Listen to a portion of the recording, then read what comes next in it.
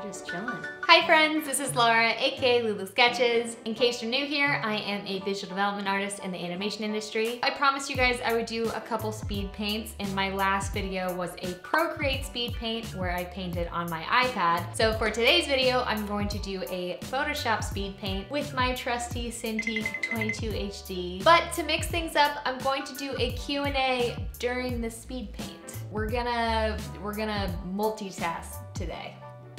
You guys sent me your questions over on Instagram. I did one of those Ask Me Anything Instagram stories. In case you missed that and you want to participate in the next Q&A, make sure to follow my Instagram, Lulu Sketches. That's also where I post all of my artwork. Today's video is sponsored by Squarespace. You guys know I only work with brands that I personally use and love, and I've been using Squarespace for my professional art portfolio for over a year now. I'll tell you guys more about that later in the video, but for now, let's get this Q&A/speed paint started. First question, what's your career goal? What's your plan to get there?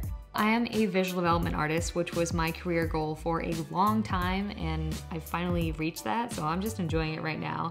I think eventually I'll want to art direct and then be a production designer on feature films. Did you ever have another career you pursued before becoming an artist? No, before becoming an artist, I was just a student. Did your husband move with you from Virginia to California, or did you do long distance first? So actually after college, I moved to France, and my husband moved to London, and he was there for 2 years, and I was in France for 1 year, and then I moved out to LA. So we did do long distance, and I was all the way in Los Angeles, and he was all the way in London for a year. And the year before that was still long distance too, because I was in France and he was in England. Do you have siblings? Are they artists too? I have a brother, and he is not an artist. Your thoughts on Frozen 2? I thought the visual effects were absolutely fantastic. I mean, you could see just how big the budget was for Frozen 2. I thought it was really beautiful. I really enjoyed Frozen 2. Why don't you sell prints of your artwork? Okay, so, well, I actually do sell prints of my artwork, but I just don't do it that often. I sell prints at conventions once a year, but obviously this year all the conventions were canceled. So on occasion I'll sell my prints online, but it's a lot of work to actually pack all those prints and mail them out all by myself. So I don't do it that often. And I only put them up for sale for like a week at a time because I can't handle any more orders than that. So I haven't sold any prints or books this year, and I do have a handful of books left. So I will put those on sale eventually, and I will make that announcement over on Twitter. So just make sure to follow me. My account name is Lulu Draws because Lulu Sketches was taken. Next question, is being self-taught as accepted as formal schooling for animation work? Definitely. Most people don't ask where you went to school or really even look at your resume much. They just want to see your portfolio and know your experience in the industry. Nobody really cares where you went to school. Animes you're watching currently. Oh, okay, I just watched one. It's on Netflix. It's called Monthly Girls Nozaki-kun, and I am obsessed with it. What do background painters do when a piece of the background is animated, like a door that opens, for example? So when I was a background painter, there would be separate groups of layers called overlays. This might be like an open door or a button that gets pushed, something that's part of the background that moves. So we'd have to paint 2 versions of the background and put them on separate layers. So I'd paint the closed door, and then I'd paint the open door, and then the animators would have both of those to animate between. Do you ever suffer from imposter syndrome? Yes, all the time. Did you always want to be an artist, or did you have a different career dream? I always wanted to be an artist. How do you deal with adapting your art style to the style of the show or movie you're working on? Well, as soon as you start on a new show or a feature, you will meet with the art director or your production designer, and they're going to explain the style to you. I find adapting to styles kind of a fun challenge at work. What is your favorite DreamWorks movie? My favorite DreamWorks movie is How to Train Your Dragon. How did you meet your husband? We met in college. Besides digital, do you like using traditional paint on canvas? If so, what kind of paint? Oh yeah, absolutely. So I started as a traditional painter before digital painting, acrylics, oils, watercolors, and gouache. How do you balance working from home and spending time with family also at home? Not well. I don't do that well. I work way too much and I don't have any good advice for that. When drawing backgrounds, do you make perspective grids or do you just eyeball it? For me, when making that first sketch, I don't worry about perspective at all. I worry most about the composition and the flow. And once I'm happier with the way the composition is going, then I'll add in perspective lines later, check things out, make sure things are correct. Is there a preference in the industry between physical or digital portfolios?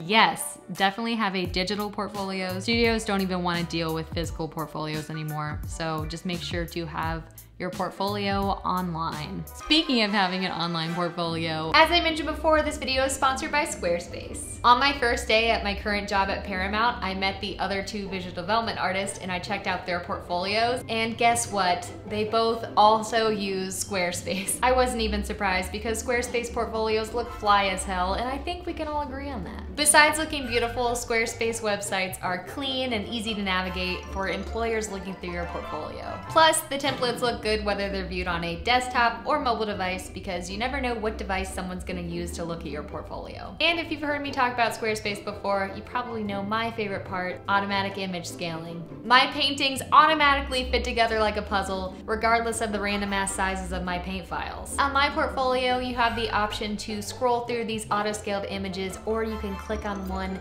and view them larger one at a time. I love that about the template, it's really convenient. I have a discount for you guys to start your own Squarespace portfolios. Head to squarespace.com for a free trial, and when you're ready to launch, go to squarespace.com/LauraPrice for 10% off your first purchase of a website or domain. Now back to the speed paint / Q&A.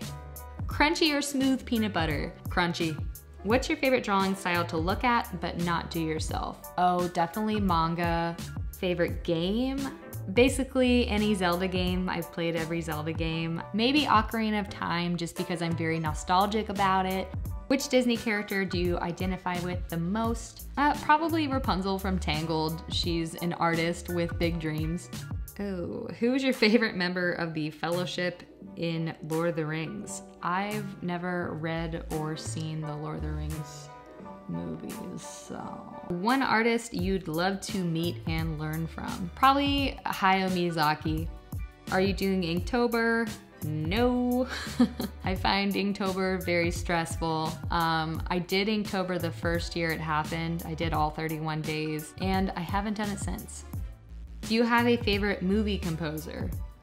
Yes, my favorite movie composer is Alexandre Desplat. He is my favorite composer who wrote music for the Harry Potter films, and he is the composer on Twilight New Moon. I love the score of that movie, and I love the music he wrote for Harry Potter. If you weren't working in animation, what would you be?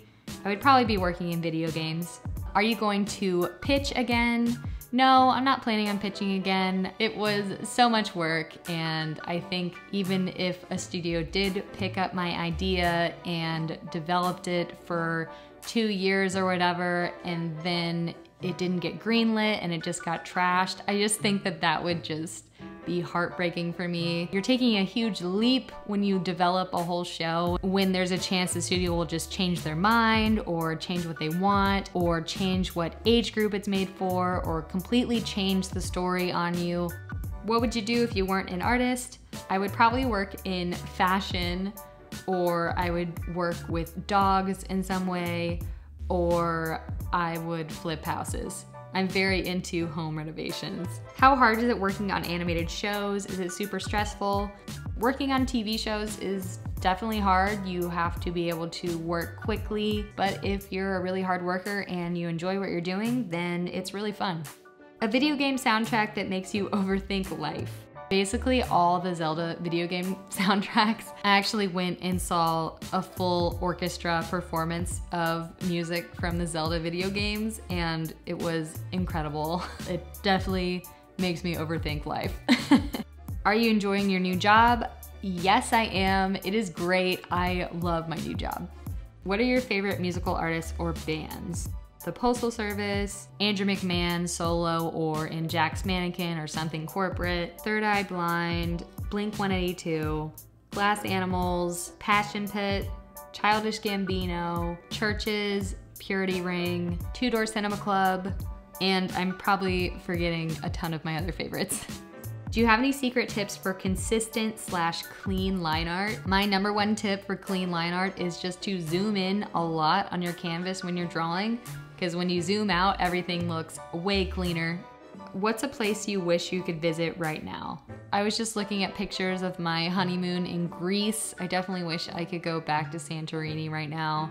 What do you do when you hit an artist block? How do you handle it when you don't really feel like creating? I guess I don't really experience art blocks. For me, I have a huge list of things that I want to create, and I'm just worried that I won't have enough time to create all of my ideas. So yeah, I guess I don't really experience art block. I do experience burnout, just being completely exhausted, and in that case, I need to just step away and make myself take a break, and I try to remember that work isn't everything. Favorite Twilight character? Edward Cullen. Pancakes or waffles? Oh, this is like a really, okay, this is a very serious question. If they're frozen, I'm going waffles all the way, Eggo waffles.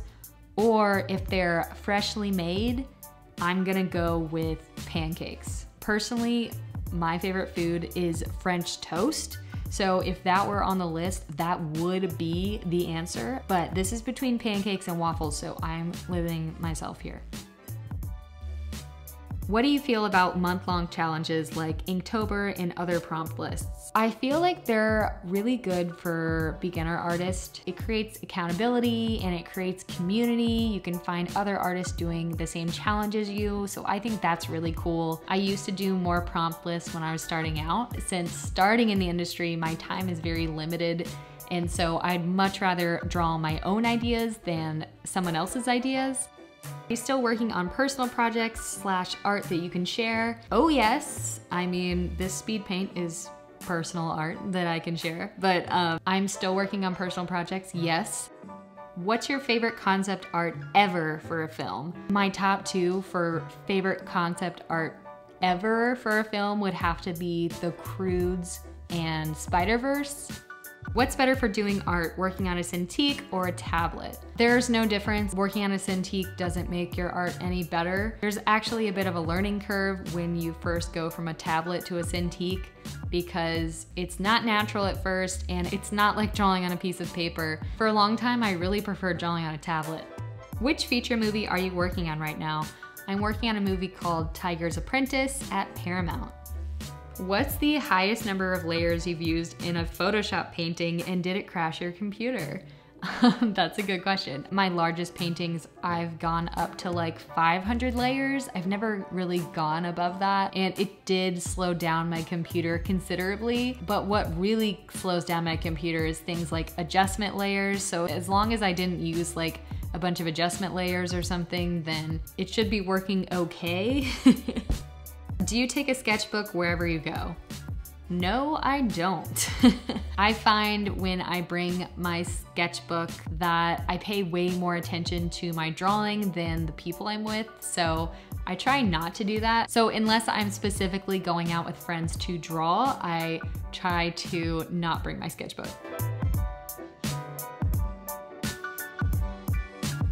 Okay. Thank you guys for watching this speed paint / Q&A. I hope you guys enjoyed it. I'm sorry if I didn't get to your question. I'll definitely do another Q&A in the future. If you enjoyed the whole speed paint / Q&A, maybe I can do another one in the future. Just let me know. Make sure to give this video a thumbs up. Comment down below if you enjoyed it. Also, if you want to send questions for the next Q&A, make sure to follow my Instagram, Lulu Sketches. And if you enjoy my videos in general and want to support the channel, make sure to subscribe. That's it for today's video. I'll see you in the next one. Bye! Has my mic been in this the whole time? Idiot. Hey!